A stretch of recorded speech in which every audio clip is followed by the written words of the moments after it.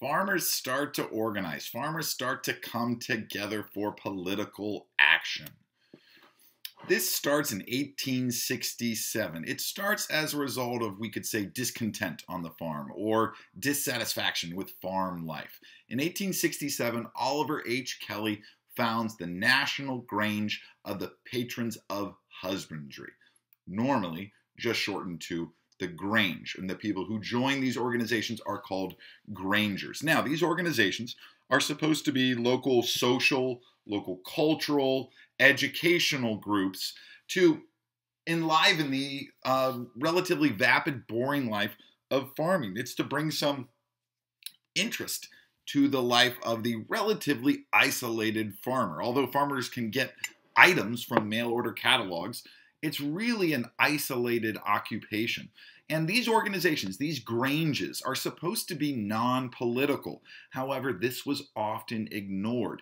And local Granges came out in support of things like railroad regulation, because farmers, unlike the John D. Rockefellers who were getting rebates from railroad companies, farmers were getting gouged by railroad companies. They were being charged exorbitantly high prices by railroad companies, and were really at the mercy of those railroad companies to get their goods to market, and they lost a lot of money as a result of railroads taking advantage of them.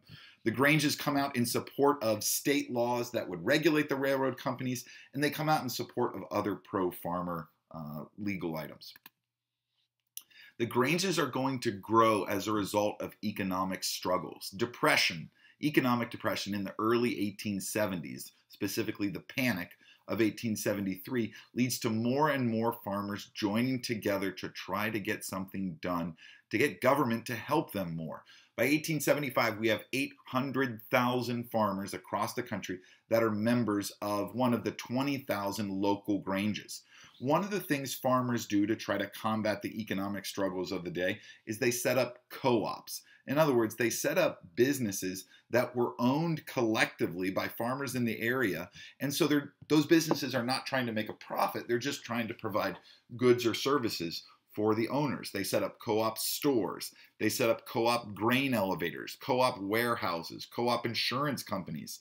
They even set up some co-op farm machinery factories.